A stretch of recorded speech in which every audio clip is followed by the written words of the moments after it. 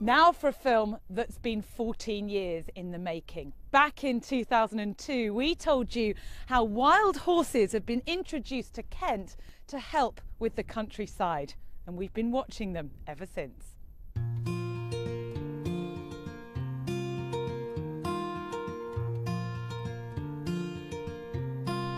If you're out enjoying the Kent countryside, you may come across this enchanting scene. These are the wild horses of Kent. They now call several nature reserves across the county their home. The horses are called conics. They're genetically the closest thing to the wild horses which roamed across England 7,000 years ago. And they aren't here for decoration. They're working for a living. Peter Smith from Wildwood Trust near Canterbury is a big fan of the conic horses. Many of the nature reserves that we couldn't manage properly are now managed thanks to these wonderful horses. So, where did they come from? In a word, Holland. Many years ago, wild horses were successfully introduced to a nature reserve near Amsterdam called Oostvaardersplassen. Oostvaardersplassen is fantastic. I mean, what a wealth of wildlife. I've never seen so much rare birds, so many rare forms of plant, all living in one area. So in 2002, Peter raised some money and bought some wild horses to bring back to Kent.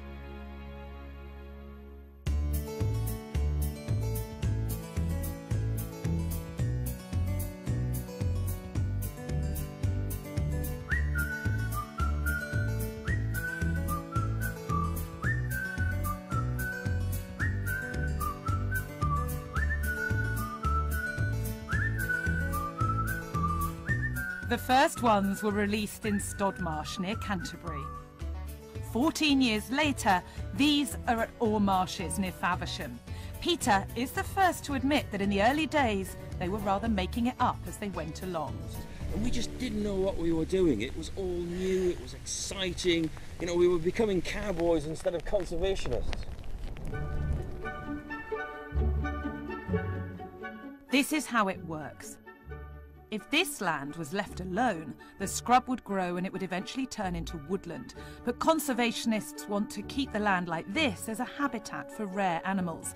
It's too difficult and expensive to cut back the scrub with machinery, but wild horses will eat anything. They're stopping fields from scrubbing over and creating wetlands the natural way, providing a home for all sorts of wildlife.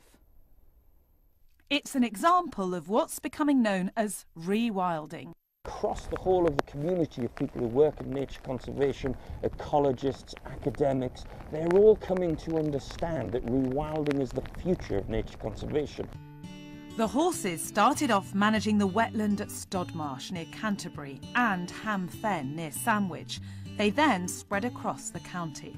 Nature evolved to live in harmony with the grazing of these horses, and then all the rare beasties, things that we think of incredibly rare, will have a place to live, and we can have them all back in our country.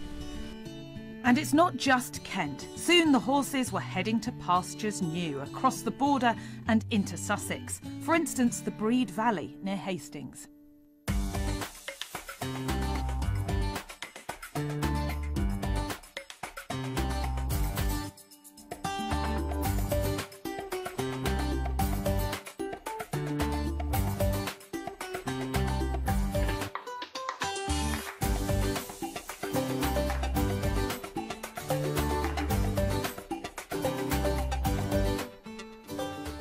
You'll notice that they're all fairly scraggy, the coats. They've been rolling in a lot of mud. We met Philip Newton 5 years ago when he converted 100 acres of his farm into wetlands and needed the help of wild horses. About 15 years ago, this whole area that you can see was arable and it was all drained, and ironically I've reversed the process. As a friend of mine says, just add water and see what happens. That's where you want me to scratch. So 5 years on, what has happened? The whole of this landscape of where they are has changed considerably. A lot of open grazed areas, and it's providing the perfect habitat for the nesting waders and the overwintering waders and wetland birds. The habitat is nearly what I would consider to be exactly as required, the optimum. The word spread and many different conservation organisations became interested. Peter isn't in charge of some kind of coordinated rollout programme, but over the years the idea gained momentum and soon the horses set foot, or rather set hoof, all across the country. For instance, Wicken Fen Nature Reserve in Cambridgeshire received 13 conic horses 13 years ago and now has over 90. The births are always lovely. When you come down to the herd in the morning and there's a brand new little foal, it's always really exciting. More horses have made their way to Blacktoft Sands Reserve near Goole, the East Riding of Yorkshire.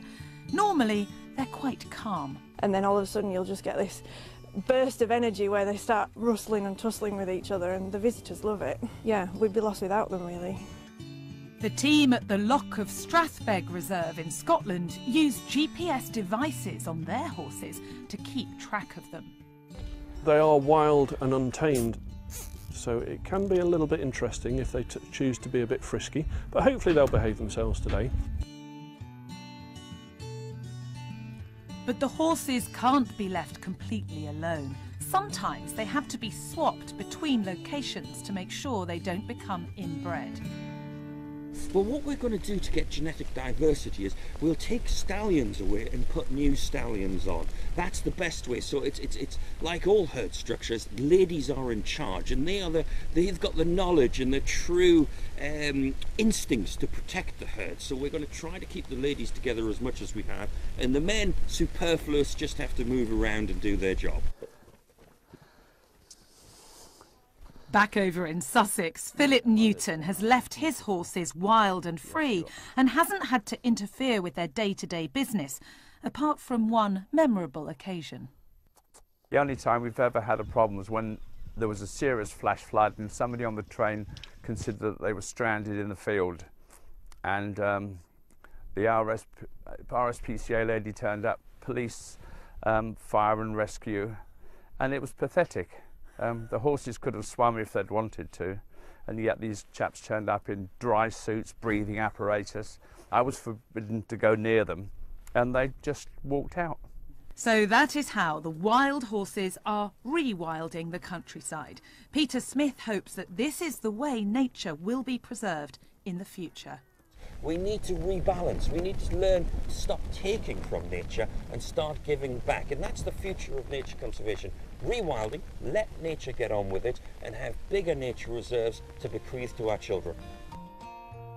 So, wild horses were in Kent 7,000 years ago, and at this rate, their relatives will be here in 7,000 years' time.